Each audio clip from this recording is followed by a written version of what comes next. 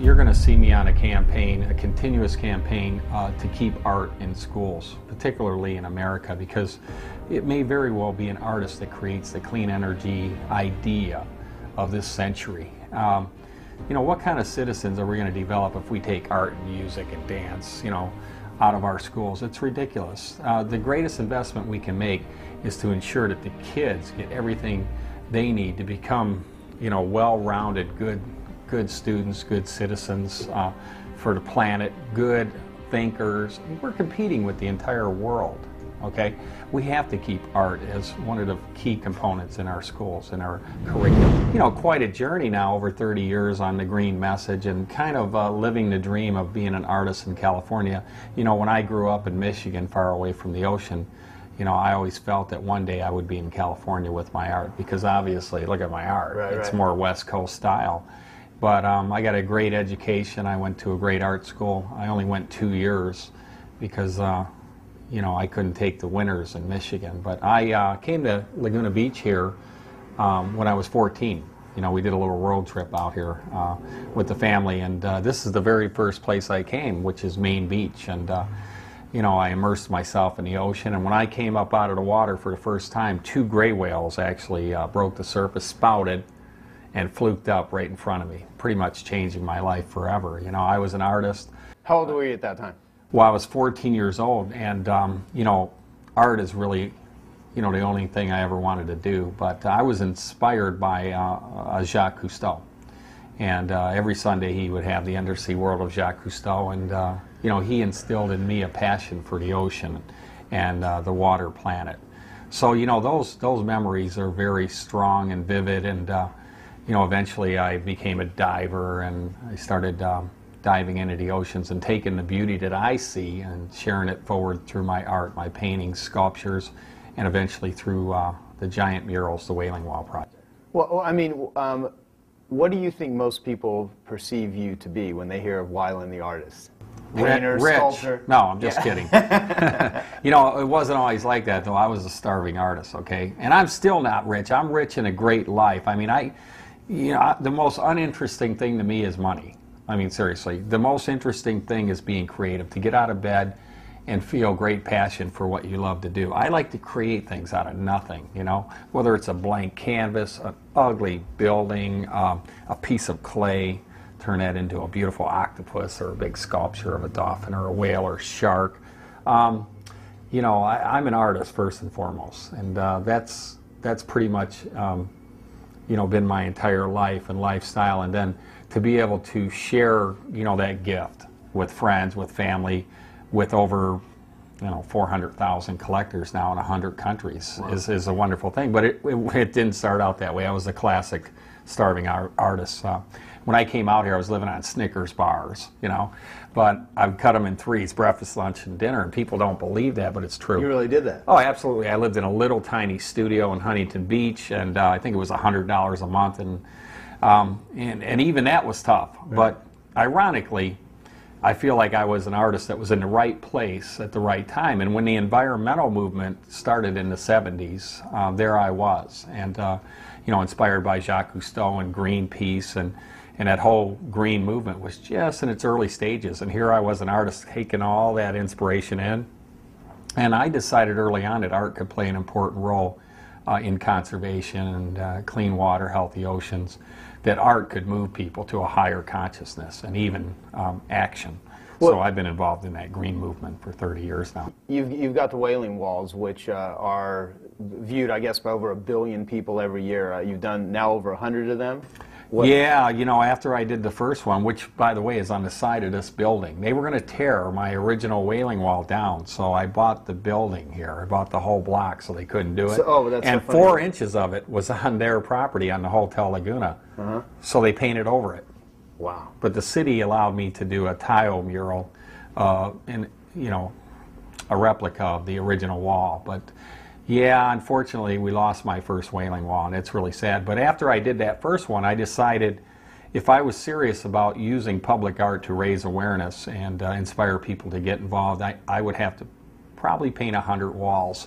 So when I was doing an interview like this for the LA Times, Gordon Grant, the writer, said, how many of these, giant murals of whales are you going to paint? I go, I'm going to paint 100, and I painted 100. It took me 27 years to do it, and last year, I'm proud to say, I painted the last one in Beijing for the Green Olympics as an official cultural Olympic event for the Green Olympics, and invited kids from all the Olympic countries to join me in painting my last Wailing Wall project, which we painted on canvas.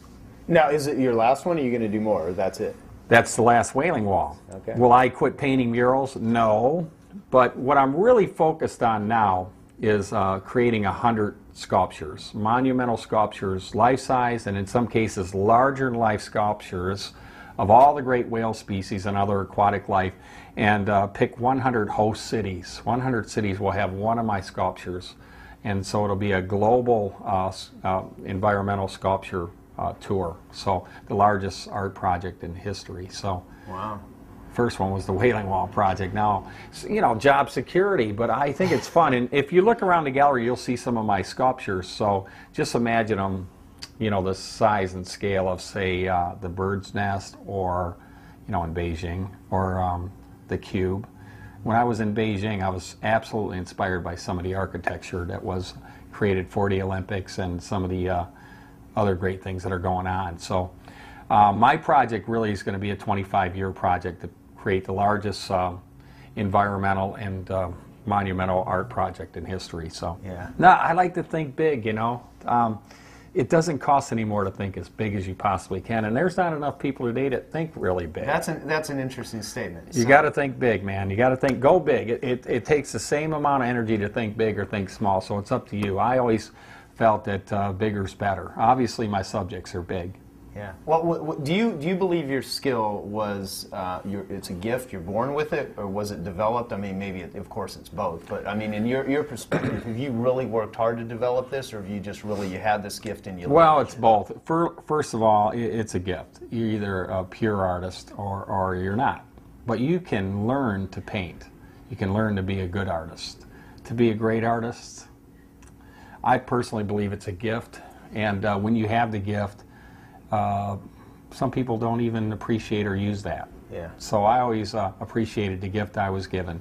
But I've been painting since I was 4 years old. I used to paint dinosaurs, Jurassic scenes, and nobody ever told me to stop. So I just kept going. Kids sometimes are discouraged. They're going, you're not a very good artist. But I never was discouraged. I always had a tremendous amount of confidence. Right. And I did have a lot of support. I mean, I had an art teacher in first grade, saw me kind of not paying attention in class and sketching, and she told me to stay after class, and I thought, I'm in trouble here. But she said, your drawings are very good, and she was an artist herself, so we drew together for about an hour, and afterwards she said, Wyland, you could be a great artist. I was in first grade. I believed the teacher, and now whenever I have a chance, I'll come off a Wailing Wall, painting a mural, and I'll see a group of kids, or even one kid, and I'll sketch with them, look at their drawings, and encourage them. So that totally resonates with you when you see kids and you just want to encourage them? Well, I think it really told me how powerful that is for you to mentor a young person and try to give them something. I call it sharing it forward, Yeah. I've had my 15 minutes of fame. I've been very successful, and now I feel a great responsibility to share what I know with kids. Not only the art, but the message. But the art is critical as well, because you're going to see me on a campaign, a continuous campaign to keep art in schools, particularly in America, because it may very well be an artist that creates the clean energy idea of this century. What kind of citizens are we going to develop if we take art and music and dance, out of our schools? It's ridiculous. The greatest investment we can make is to ensure that the kids get everything they need to become, well-rounded, good students, good citizens for the planet, good thinkers. We're competing with the entire world. Okay, we have to keep art as one of the key components in our schools, in our curriculum. So you're going to see me fighting to keep art and science.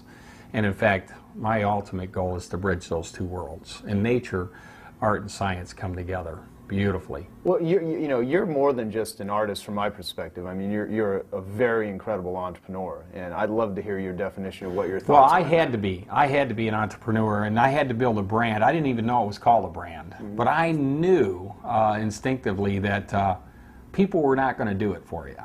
You basically, you know, I would sell my art to galleries, and they would sell them on, and I'd go back, and they'd say, well, we had a lot of bills, so the artist doesn't get paid. And I said, well, maybe I should open a gallery. So 31 years ago, I opened the first little studio gallery out in the canyon, and it really taught me how to not only present my art, frame it, market it, but also how to talk to people about my art.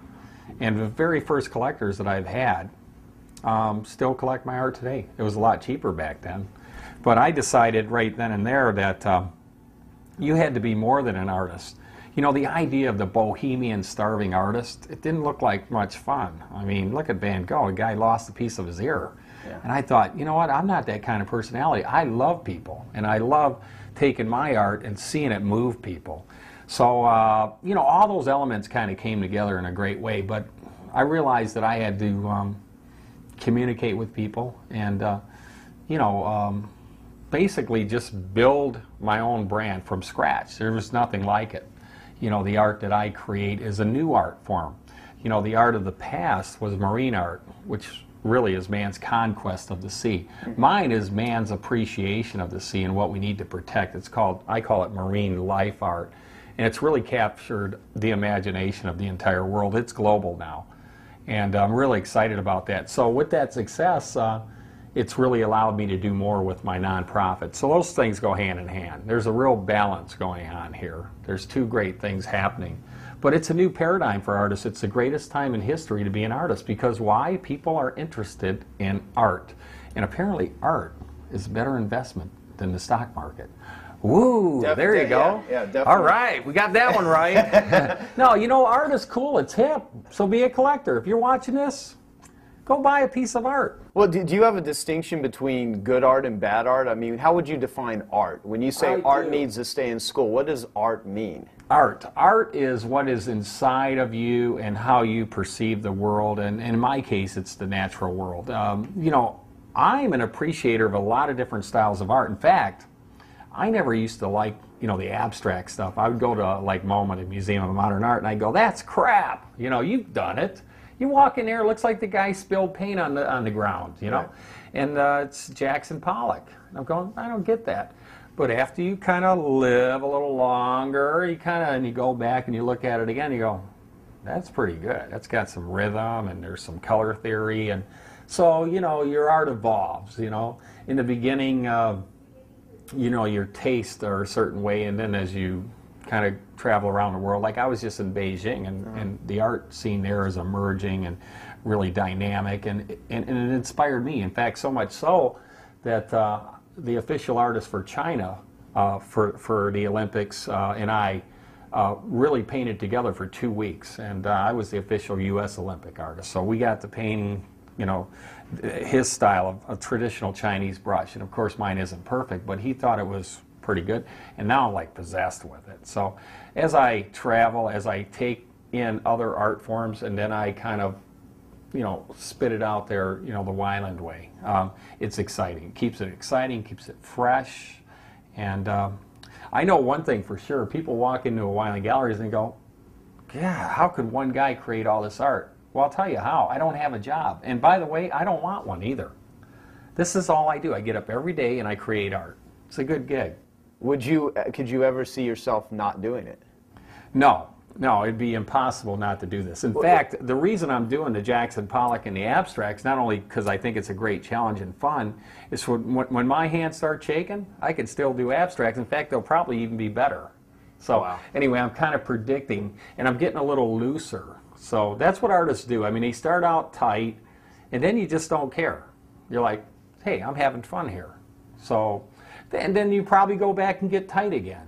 So anyway, it really is probably the ultimate career on the planet is being an artist. I mean, what is an artist? I mean, really. And you get away with a lot more. Like, I work with a lot of great scientists, right? They have to follow rules. Artists? There not are so no much. rules. There's no rules in being an artist. And the business side of art, it's wide open. But the one thing you got to have is you got to have work ethic, and you have to have integrity. You have to be honest, and that's what owning a gallery has enabled me to do, is to promote my art the right way, to frame it, to sell it, to get to know the customers and collectors, and do it on my terms. And not too many artists have that opportunity. That's what success gives you, the opportunity to do it your way, as Frank said. Well, so you have this side of you that's the artist that creates, and you have this business side of you that actually monetizes the art. Right. What's the difference between Wyland the artist, Wyland the businessman? Well, I'm kind of a hybrid. You're either the artist, you know, like in the corner, you know, kind of timid, or not me, I'm not timid. I'm kind of Mark Victor Hansen style. I'm out there. So you're like face. ADD, like Mark?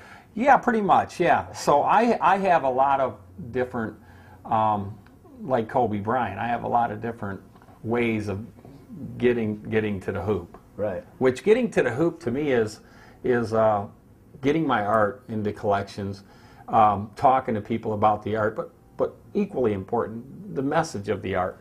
The message that in this century we need an environmental renaissance. We need a sea change, you know, in the way that we've been treating our planet. So I'm sure when I started out, everybody went, wow, he's painting whales? The guy's going to starve to death, you know? But that didn't matter to me. What I felt that my subject matter meant something to my soul. And I felt that if the whales couldn't have a voice, I would be the voice for them through my art. And darn if it didn't resonate, not only in Southern California, but now globally. That message is now global, and it's not going away. There's an environmental renaissance happening right now, and it's no longer just a little trend. I mean, it's in corporations, it's in families and kids, and I'm positioned to actually make a difference, to really do some high-level things. Take a look at the natural world. Get out of the computer for a couple of minutes and go outside and realize what we have and how important it is to protect it. Not only for us, not only for the whales, but for our kids, for future generations. You know, one thing I want to make a distinction of, because a lot of people, you know, be it musicians, be it artists, whatever, they think when someone starts making money that they've sold out. Yeah. And what it appears is that in the process of you making money, you've been able to accomplish incredible things that not having that money you would have never been able to accomplish. So have you gotten better as a result of becoming financially successful? Are you about the same? I mean, what's your perspective on that? I just think that being successful gives you a lot more opportunities. Like, I had the opportunity to headline the largest international art show in the world, the International Art Expo in New York at Jacob Javits. They asked me to headline this year and try to inspire artists to think green, to go green, to use green materials, you know, water-based paints instead of oils, printing materials. I'm now printing on bamboo, which is very sustainable. So what I do is I'm educating myself, and then I'm sharing it forward with artists and with people around the world. I also am asked continuously to talk to art students when I lecture or whether I give a commencement speech about the business of art. Now, it was really taboo. When I went to college, they said, Wyland, you're a fine artist, don't worry about the business. That doesn't make one bit of sense. I mean, if you don't want to do the business, that's fine. Hire, you know, a business manager, whatever. But at least understand all aspects of the job, the career of being an artist in the 21st century. In fact, Mark Victor Hansen, who wrote Chicken Soup for the Soul, and I just wrote a book called Don't Be a Starving Artist. And we want to give it to all the artists for free. So hopefully at some point you'll be able to download it. If not, you know, I want to help artists be successful because I want artists to be happy. You know, they should be happy. You should be happy that you were blessed with some talent, that you can, you know, create something out of nothing. I mean, being an artist is it's a wonderful thing. Well, you are arguably one of the greatest marketers of art alive today. I don't know if you consider yourself that, but definitely. I've heard that. Yeah. I've heard that. I mean, I've got some marketing skills because, you know, I basically just learned as I went. I said, well, this works and this doesn't work. What is marketing art from your perspective? I mean, what do you consider yourself a marketer? Do you think of Not yourself that really. way? You know, sales and marketing. Not really. I am of the belief that if you create a great product, that people will come. But that may not be enough. You may have to do more. You may have to market it. So, you know, I think marketing alone and sales alone is not enough, and especially during, you know, during a recession like this. If you look, half the galleries probably closed in the U.S. right now and around the world. Half the artists are having to get real jobs. The strong brands, cause-related brands like, you know, the Wyland brands are there. They will be there. They will weather the storm because we spent 30 years doing good things, not only creating the art, but forwarding the message of conservation and then also giving back. You know, the charity part. You know, we donate to over 100 conservation groups a year and individuals. We give Wyland scholarships to kids. I've personally painted with over 1 million kids in the last 30 years, and that to me is my highest accomplishments. Being able to, my team and I, set up canvases at science museums, in schools, actually visit schools in all 50 states in America and paint with kids and let them know that it's great to be an artist. Follow your dream. Gotcha. Well, what strengths and qualities do you think are just absolutely essential for someone to be successful as an artist? The biggest one, you're going to think this is ridiculous. Be a nice person.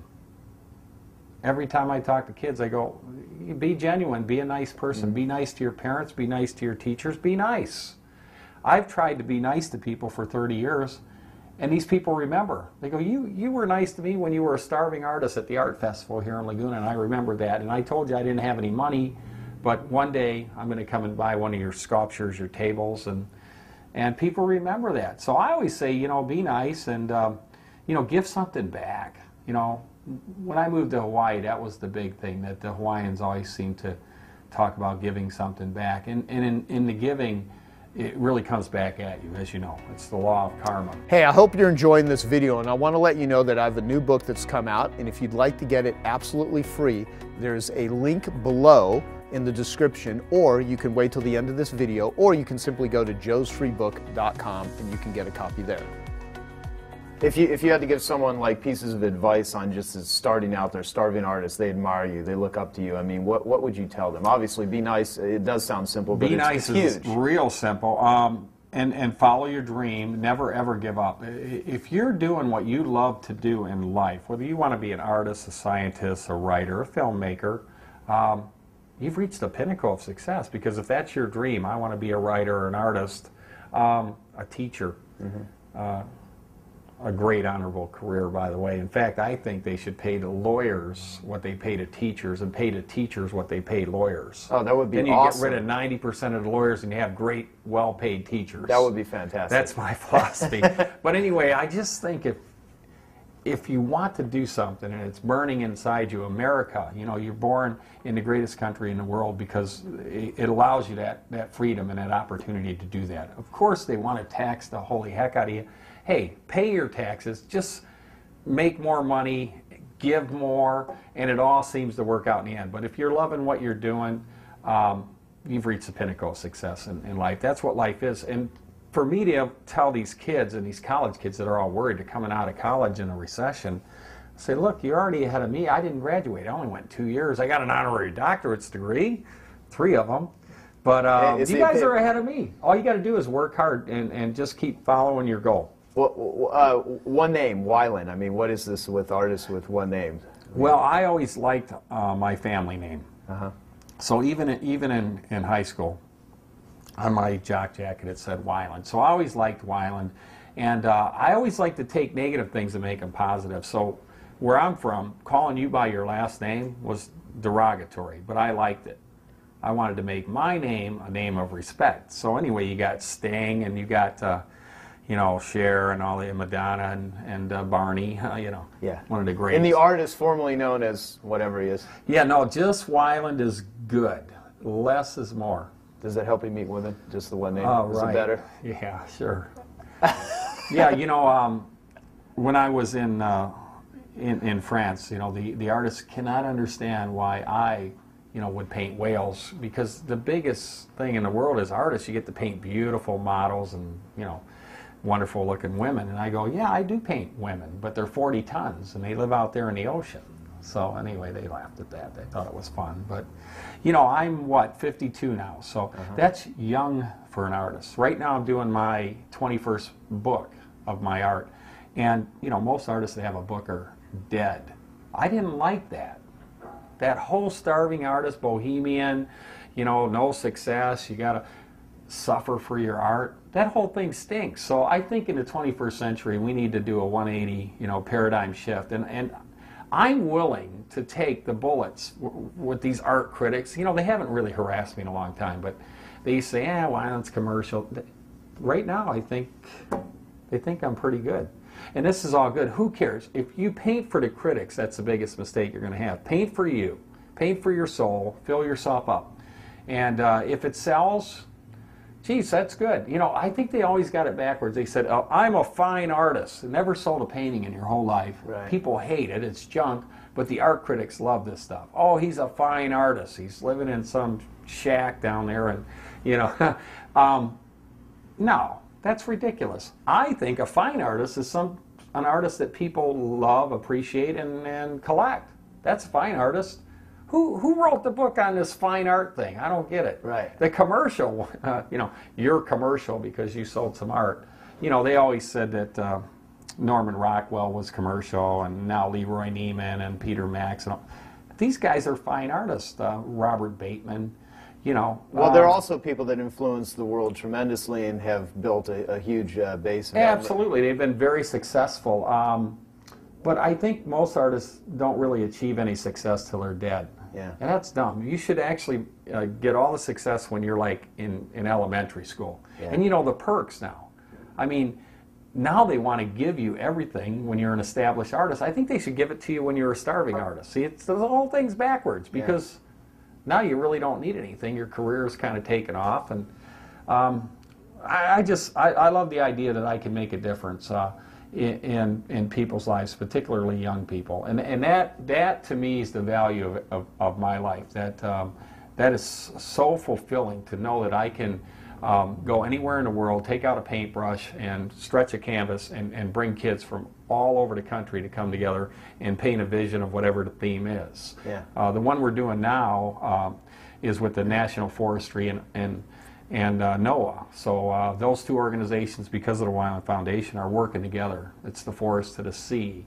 And we're going to paint that vision with schools all over the nation. We're going to kick it off on Thursday, you know, in Washington, D.C. at the National Mall. Anyway, it's exciting. I guess at the end of the day, if you're just doing it for the money, I don't think that's what it's about.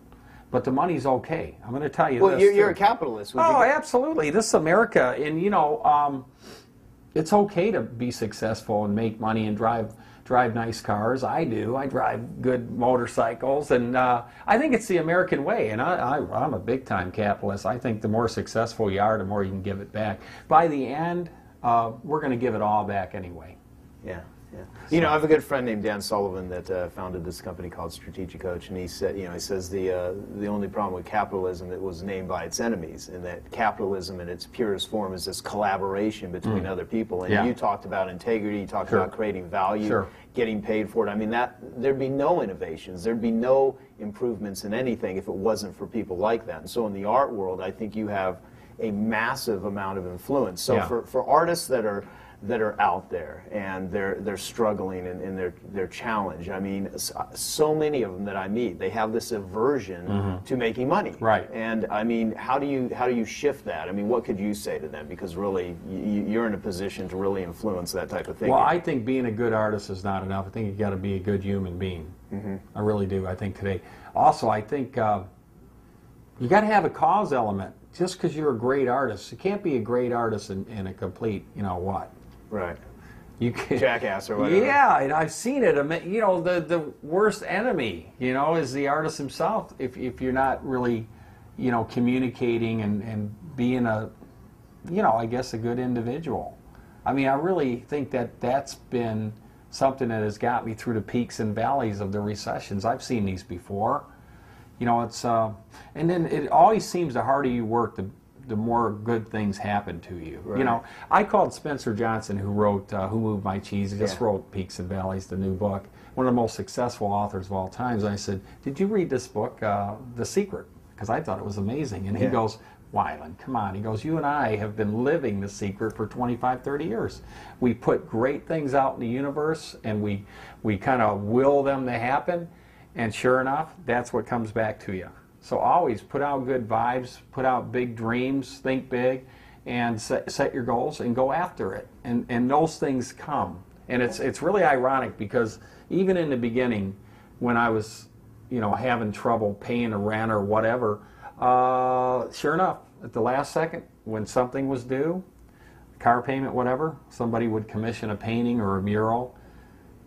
So you consider goodwill. yourself a lucky guy, or? I'm lucky, and I work really hard at my luck. Mm-hmm. And you know, I have a lot of people that work for me, and I take care of my family a lot too. They take care of me, so we have this symbiotic relationship. So, but they realize that, you know, I'm out there in front, and they're like cheering me on. Just keep going with it, you know, because I've created this tidal wave of art, but a tidal wave of goodwill. And as you're creating good things in the universe, other good things are coming to you. So anyway, if you're creating bad things, I'm sure you're just going to get avalanched. You know, you're gonna fall off the lip and you know, hit the reef. Well, you're a totally prolific guy. I mean, obviously, books, art, photography, everything you do, the Wailing Walls. How many pieces of art do you even know that you've created? Well, mine's like a batting average. I'm kind of like considered a batting average. I try to do like my average around 350, 400 originals, major pieces of art a year. Wow. You know, but think about it, I really don't do anything else. Although the foundation, the Wyland Foundation, takes about half of my time. But it's the balance of, I think it's a balance. I think if you just stayed in the studio and created art all day, you might go a little crazy. So the balance is to have something else to do, which is create wonderful art and then go out and share it and get kids involved. How do you manage your time between all this? Well, what I try to do is not manage it. I try not to manage my time. I like to be kind of free-flowing and go with the flow, okay? Like today, we were going to go on the Goodyear blimp, okay? Right. And unfortunately, the wind was blowing. But I had just painted the largest Earth portrait in history, a giant 3-story mural portrait of the planet Earth on top of the largest mural in history in Long Beach that I painted 17 years ago. So I had seen the finished mural, of course, that I painted on Earth Day on CNN, but I was going to get a chance today to go up and see it from the blimp and photograph it, and so that didn't happen, and that's why we're here doing this interview. But anyway, what the heck was my point there? My point was, for Earth Day, I wanted to do something really artsy and kind of cool and hip, so I decided that in a 24-hour marathon I would paint a portrait of the planet Earth in deep black space. And I did. It looked impossible. When I got up on the roof, I couldn't see one end to the other. It was so big. But anyway, the way that it turned out, it was awesome. And there was, at one point on Earth Day, there was 11 helicopters kind of, you know, swarming around. It looked like apocalypse now, you know, right, shooting this. And then it was going around the world, the idea that an artist could paint the largest Earth. You know, the only thing larger was the Earth itself. But we painted this thing, a volunteer effort, in 24 hours, and required, I don't know, 4,000 gallons of paint. Man. Well, Yeah. Okay, so that's fascinating to me. So do you see it, the finished product, in your mind, or do you create it as you go along? Well, the funny thing is, I've never really done one like that. So what I did is, here I am, if you can imagine, I'm standing on top of the Earth, and we have footage of this. So I'm standing there. Just in case someone wants a question that this really Absolutely. happened. So I'm standing there, and I have to imagine in my mind the Earth that I'm about to paint on this roof from space. I'm not looking at any pictures, nothing. So what I do is I imagine North America, South America, and then of course the enormous water planet, all the blue. And I just painted the entire thing from my mind's eye. And then I started to second guess, well, you know, is this going to be right? Are the Great Lakes here? Or, you know, is Alaska up there? Or, but when I watched CNN that night, it was the first time I got to see it from, you know, above. And It was perfect. Absolutely perfect. So trust your instincts. Do you ever, I mean, do you ever find yourself saying, I screwed this up, oh, I'm going to scrap this, I made a mistake? Well, the thing is, if it was my, wall or roof, then I probably would have did grids and really took my time. I mean, 24 hours, but it's not mine, so what do I care? I go in very loose. That's the thing with these walls, too. I always say, But they come out so awesome. Oh, I yeah, mean, it seems like you don't screw up. Well, yeah, not that you can see. I always say I practice on other people's walls. Right. Yeah. But I know this is a kind of a business, an entrepreneur thing, and you really, art and business really don't go together, but they should, because the whole world is art. I mean, look at cities around the world are basically judged on the art that they have, right? Uh-huh. Only in America is art kind of a second-class citizen. Try to get a loan as an artist. Forget it. I always tell them I'm a publisher, which is true, too.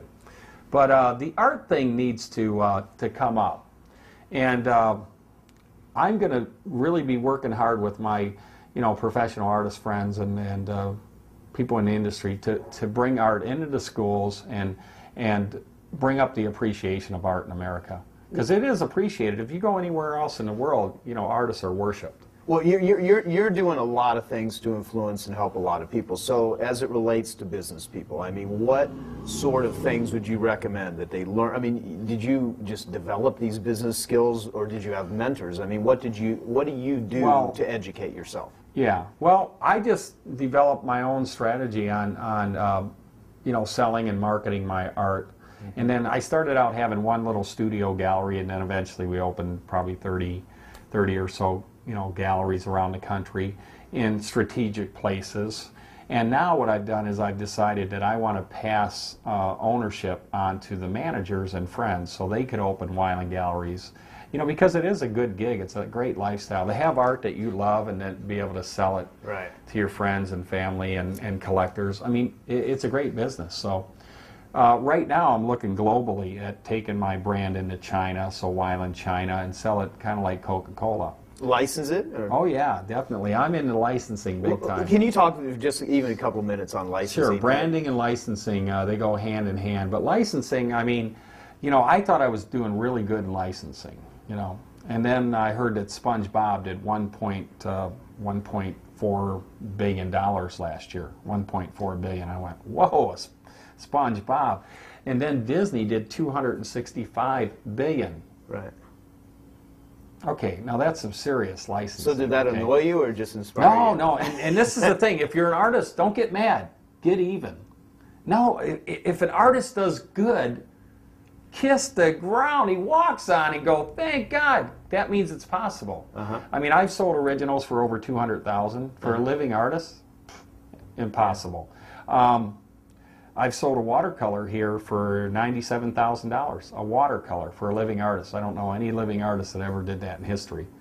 So if an artist, don't be a hater. Be a lover. Go, my God, a living artist sold a painting for that much money. Cool. That means it's possible, right? Yes. So how does someone learn how to do that if they don't know? I mean, here you are doing it, you're doing it, but if you I don't think it happens overnight. I think what's happened is I've developed a really good following, and people have been following my career for 30 years now. And a lot of people realize that art is a good way to go. It's a good investment. I don't sell it as an investment. I sell it as an investment into your life. Art enriches your life. People that have my art, they're not buying it saying, oh God, when he kicks off, this stuff's going to be worth a fortune. No, they love the art, and that's how I try to present it. So what do you collect? What are you into? I mean, well, I don't even have to anymore. I could trade with anybody. I mean, geez, virtually anybody in the world will trade with me. But I have a Robert Wood, and it's really ironic because when I was a kid growing up in Michigan, my mom had this cheap Kmart painting. Remember those kind you buy at Kmart over the couch? And they got the frame on it, same thing. Robert Wood, the seascape artist from Laguna. So I'm growing up in Michigan. Here's the painting. Well, about 15 years ago, I'm walking down the street here in Laguna where I live, and I go into a gallery and I look, and there's that painting, but it's the original. Oh, wow.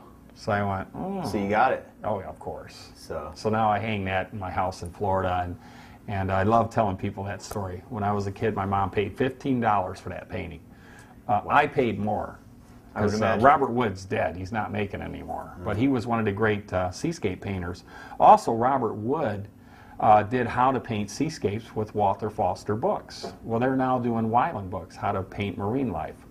It's amazing how things come full circle. And if you're watching this, your turn's next. Yeah, well, you know, and it goes with what you said about being nice to people, because it's like one of my favorite quotes. I don't even know who originated is, be nice to the people you meet on the way up, because they're going to be You may see them on the way down. Yeah, exactly. So that's so certainly true. And you've seen people like that are just mean-spirited and then you don't hear about them anymore.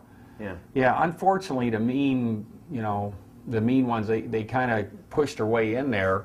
But I think the tortoise and the hare, you know, I'm a big tortoise guy. Right. I think the tortoise, just building your brand and having a huge foundation. My team was just in Vegas at the licensing show. And what they realized is people used to try to invent brands, you know, like facades. This is a real brand. This How is would a you brand define that's it? built on actually accomplishing important things in the world. Yeah. Disney has accomplished great things in the world. But everybody thinks that, well, you know, I can do a mouse and some imitations don't work. Yeah. Be original first. It's some real substance to it. Yeah, right? get some substance to it, live it, you know, dream it, and then share it. But my foundation and my brand is built on accomplishing super high goals in the areas of the environment, protecting the environment. Well, yeah, what's interesting is your belief in sustaining things, and even in your bathroom here, which I think is kind of funny. There's a little sign that says, keep it nicer than it was before you showed up. And that's kind of your philosophy, where you want things to be left in a better place than they were before you showed up. You know, the ocean, everything. Well, you know, and nobody's perfect either, but you don't have to be perfect. All you have to do is do a little better. Okay, so if everybody does a little better, and what's ironic is if everybody does a little bit, you can make a world of difference. You know, in the last century, it was all about, like Jacques Cousteau, he went out himself and did things. Now it's about partnerships. So we're partnered with the Scripps Institute of Oceanography. They do the greatest science, you know, on oceans and water, and then we bring the art.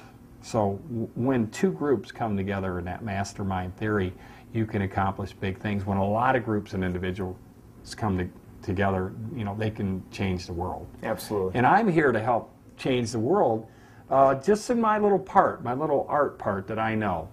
And, you know, writers, you know, people say, you know, do what you know. I've always known the art thing. You know, it's instinctive to me. But the greatest reward that you can have is when you share it with somebody and they appreciate it. The little lights come on, especially in those young eyes and minds. It's a great thing. Out of all the books you've written, is there anything you'd recommend where to start for anyone that wants more information about you? I mean, what's the... Yeah, I say go to Wyland.com, W-Y-Land, get it? Wyland. Anyway, go to Wyland.com. You can see all my books there. There's one called Hold Your Water, kind of an unusual title, and it gives you 67 things to do to keep the planet blue, the ocean blue. And in the back, you can total little things you can do to protect the quality of water. And by protecting water, by protecting the energy and shutting off the lights and the water when you're brushing your teeth, you're actually saving money too. So kids, you're doing your family a favor. You're doing good things in this economy. If all the people, all the good people on the planet unite, we can have not only a great society, great kids, but we can have a clean, healthy ocean and environment and clean lakes, rivers, streams, ponds, wetlands. We have a beautiful, pristine environment. The health of the ocean and clean water is tied not only to fish, but to our health. Okay, that's a health issue that we need to get in front of. And that's why I'm so passionate about it. Plus, water has played the most important role of all in my life. I'm a water sign. You know, and when I'm immersed in water, I'm reborn. I feel... I'm Aquarius, by the way, just so you know. There you go. Okay. All right, man. So all the water signs out there. But water is so critical, and it's important to get in front of issues, not, oh, by the way, you know, we don't have any more water to drink. So I believe the investment that I've made with my Wyland Foundation is the most important investment of all, and that's educating and inspiring kids to get involved today in issues that they strongly believe in. And art is the gateway to all that creativity and all that soul. Because if people see the beauty in nature, they'll work to preserve it. And art is a great way to present that. That's awesome. When you get discouraged, when you get overwhelmed, when anyone that's watching this is like gets derailed, I mean, what recommendations would you have? Because you have a lot of insight on a lot of things, and you deal a lot with the creative mind. I mean, the mind can invent and develop so many enormous things, and it could also be a huge form of self-destruction for someone too. And I've seen a lot of artists go off the deep end. Yeah. What recommendations or things could you share with people on I this? always say go back to your core. Go back to the things that give you joy, and go back there often. I mean, the thing that gives me joy, I'm a diver. I like being immersed in water, okay? If I can't get in the ocean, I'm in my bathtub up there. I don't care. Right. There's something about water that reinvigorates your soul. And so, and then getting close to animals. The native people would tell me, if you're eye to eye with a bald eagle, that's the highest level of consciousness. Well, for me, being in the sea, swimming eye to eye with a humpback whale, I mean, it's unbelievable. Why whales? Why whales? Well, the whale has been iconic to me ever since Cousteau, and then eventually as I started diving and I started getting close to whales on their terms, I realized that the whales don't have a voice, so maybe I could be the voice for great whales and other life animals. And I've expanded not only from whales to other aquatic animals, but freshwater habitats, and now land animals, realizing that the forest, the land, the air, the sea, it's all connected. If we're going to protect the ocean, we need to protect it all. Yeah, yeah. Well, famous last words then. Famous last words. This is a good Wyland one. There's two types of people. There's anchors and motors. Lose the anchors, get with the motors. That's awesome. And let's get the job done. It's a race to save the planet. The motors are going to lead the way. Okay, I hope you found that video awesome and useful. So if you want to get a free copy of my book, I want you to click here. And if you want to watch some more videos that'll be useful and awesome, click here. Go ahead. They're over here. Do it now. Come on. Thank you. Watch them.